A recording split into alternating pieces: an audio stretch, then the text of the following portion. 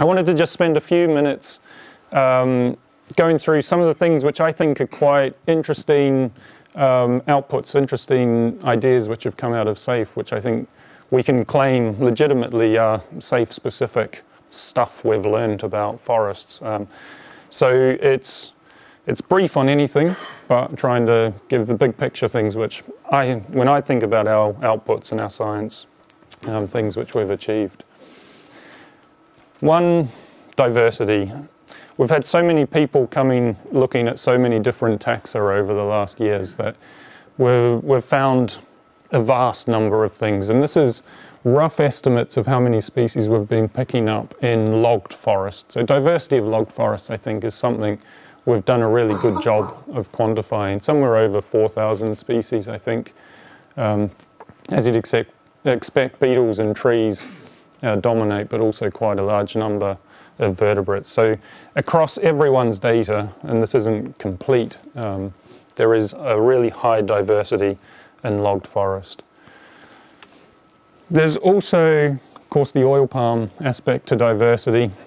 And so this figure is comparing, for each taxon, it's comparing how many species we've seen in forest with how many species we've seen in oil palm. It's always negative, of course, because there's fewer species in oil palm. What I think is surprising, though, is the magnitude of the species list that we've found in oil palm. I'm sure many of you realize it's so easy to ignore the oil palm side of it. We're doing an oil palm study, we're looking at fragments in oil palm, hopefully. But a lot of people don't want to go out and look in the oil palm, and there's an assumption that there's nothing there. I think so far the species list from oil palm is about 400 or 500 species, which they're not always going to be the same species as we find in forests. It's not always good news. A lot of the species are just vagrants going through and stuff. But it is an important set of information to know just what is out there. And I think we've made a really big contribution on that front across research groups. Something which is showing up for insect taxa, Mike Boyle's going to talk a little bit about this later on. I'm going to steal his thunder. But physiology really seems to be driving changes in insect community composition. So can you tolerate it in hot conditions? And if you can, then you're more likely to increase in abundance in an oil palm plantation. If you can't, you're going to decrease. So a really key species level trait, which we're seeing it work on ants. This is data for ants. We're seeing it on mosquitoes. It sounds like something similar for the dung beetles is going on, termites and so on. Basically, the groups we've been looking at are showing this trend that physiology is really underpinning species' ability to persist in these modified habitats. Diversity. So gamma diversity is a function of alpha and beta diversity. There's not that many places in the world that emphasize the beta diversity. And if I take a broad swipe of the literature, what we routinely see conclusions about gamma diversity which come from alpha diversity studies. The beta part tends to get ignored. What we've been finding, this is data from beetles by Adam Sharp, is that the logging is changing that pattern of alpha and beta diversity. So the top slides here are alpha diversity against above ground biomass. So you've got oil palm here, slightly separated, and then you've got heavily logged forest through to primary forest.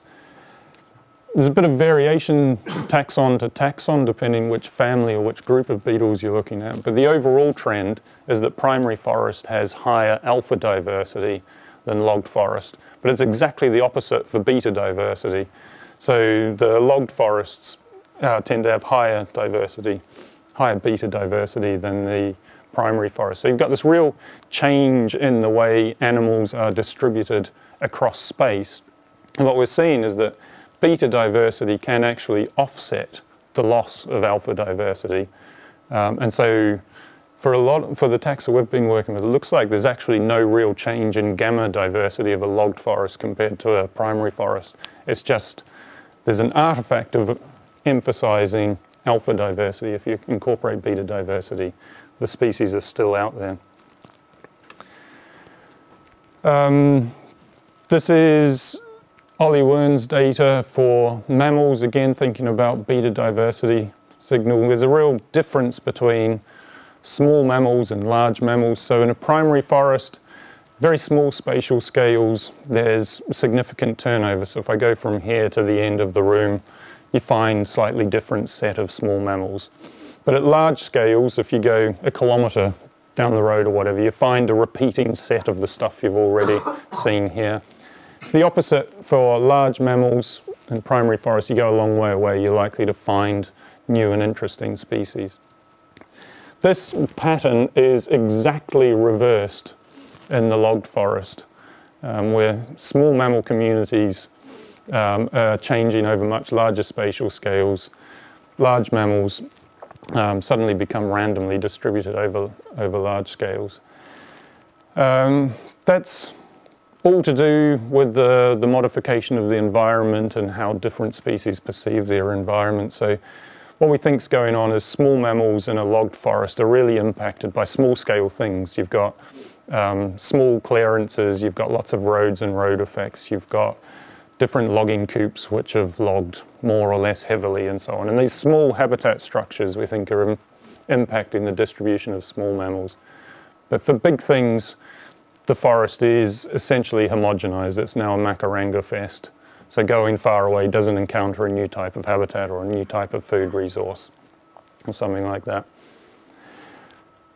So something, if you look at these two patterns in conjunction, beetles and small mammals are really going up in their beta diversity in logged forest systems. The exception to this trend seems to be large mammals because of the spatial scales over which they're aggregating resources. It's been quite a lot of work on topics around resilience. There's been a lot of El Nino work. So this is Louise Ashton's science paper from a month or two ago, looking at what termites are doing in the forest. This was primary forest.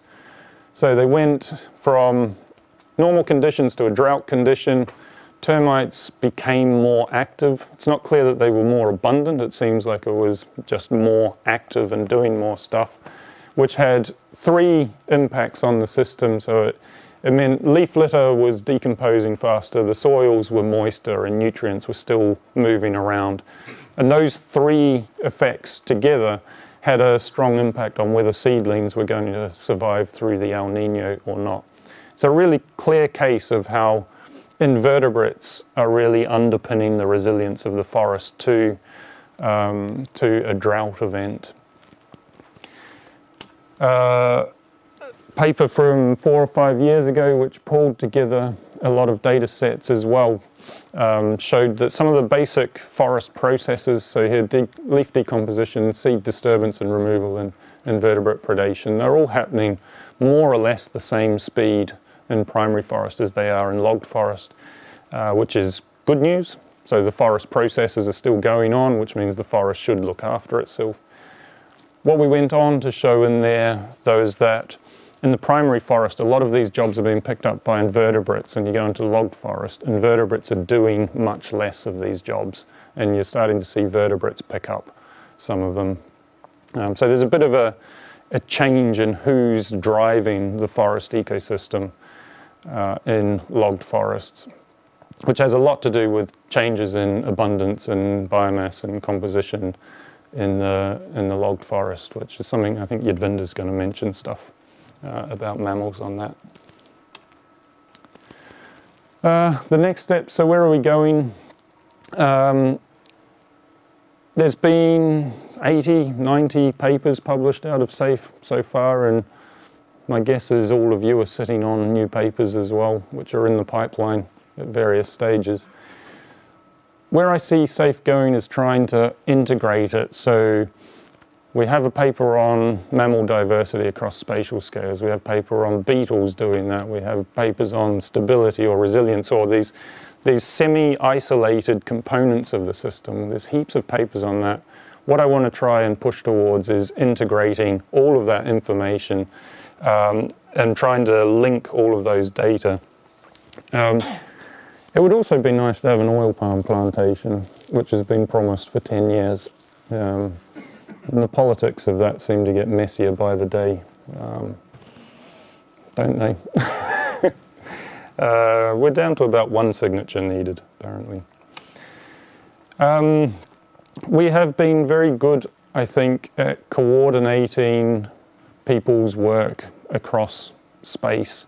We have fairly standard central sampling designs which don't work for everyone and haven't worked for everyone, but for the majority, the large majority of people out there, they have been collecting data at more or less the same set of locations, which puts us in a good position to start thinking about how we tie these data sets together. And lots and lots of people, of course, have been involved.